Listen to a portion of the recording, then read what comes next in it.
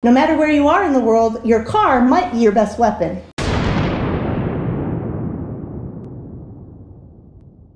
Hey everybody, welcome to today's lesson here at Active Self-Protection. I'm your usual host, John Correa, but with me today is Force Science Analyst, ASP CEO, and Evidence-Based Defensive Trainer, Stephanie Widener. Let's look at all of these different videos to see what lessons we can learn. Filster is one of my trusted holster makers with great offerings like the floodlight and trauma medical equipment to keep you and your loved ones safe. They're one of the few companies that I trust to make a quality product at a good price, and I thank them for sponsoring today's video. First one here, you can see our victims coming towards us, and this guy in the SUV is trying to block him in and keep him from going back and forth. So guy's gonna try to back up again, and you can see two dudes coming kind of out of the shadows here. And once our defender recognizes that, rather than having the gunfight with guys, he hits the reverse and the gas pedal, gets the heck out of the danger zone and protects himself. All right, here's the next one. We have our car pull up. He's kind of switched on, leaves a little room, which is great, but then this car pulls in, guy gets out with a tire iron and gets booped right on the snoot as this guy again decides to just take off rather than get out and fight.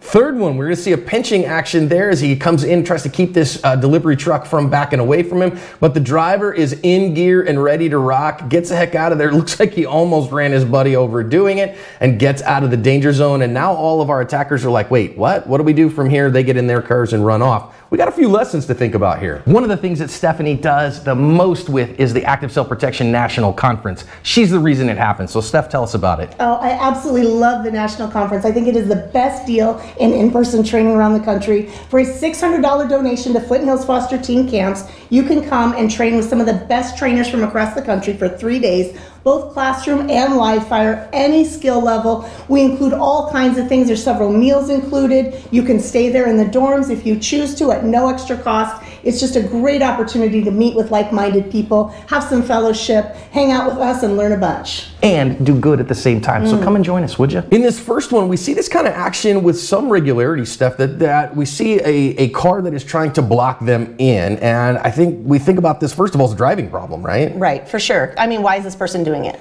And I think that, our first bet is like, what is this idiot doing here? Right. And so he tries to go around him, and when the guy moves a second time to block him in, that's when we got to recognize, okay, wait a minute, something's really off here. Right, and he does a great job of not staying in that, trying to figure out what is happening. He just immediately accepts that something bad is going on and he's got to get out of here, and I think that really helped him out. And so back and forth a couple times. Once he recognizes, I think it's when he sees the pedestrians, that he really says, nope, I got to get out of here. And I think big lesson here, being able to drive your car fast in reverse. Right, for sure. All right, let's think about our second one here. Now, we see the guys make the beeline towards them. Right, and this guy was already fairly switched on. You could tell by the way he was lining up and driving. So he has to immediately recognize as this person pulls into his lane one way that something bad is about to happen. And he does. And I love the fact that he didn't hesitate here. And again, when we're talking about places where we see carjackings like this all the time, I think these are the kinds of things that we got to be prepared for. And again, continues to use the car. So you see the guy get out there and you can see the crowbar that he's got. This is a deadly threat. Yeah, for sure. And he's obviously going to get out and approach the driver door.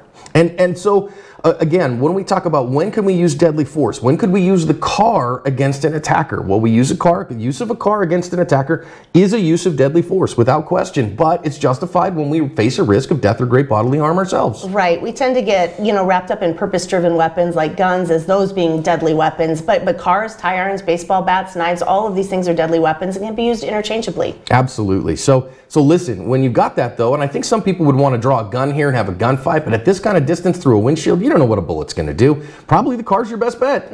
Likely you're at least going to have to go through your windshield, if not two. And here we see why the car is the most effective weapon I think he could have chosen in this situation. It's fantastic. I just think we can make a gif out of this. Just the door booping him again and again. Over. I love the still on this. This guy is radically rethinking his life choices in this moment. Yeah, 100%. And again, I think this is the safest bet for the people inside the victim car is to use this vehicle to get this guy out of the way and carry on. Listen, he paid the band, so he gets to dance the dance here. 100%. And so again though, I think it gets you out of the danger zone as quickly as possible, and the bad guy gets a little bit of instant street justice, which he deserved anyways. Right. And he took a little damage to that car, but in the whole scheme of things, I think that was really the right call. Yeah, so certainly nothing compared to what he would have taken with a gun. Yeah. This last one, we see that pinching technique again. We see that all the time in carjackings. It's something to be absolutely aware of. You see somebody come in and cut you off like that. They're trying to prevent you from leaving. This is a time when we have to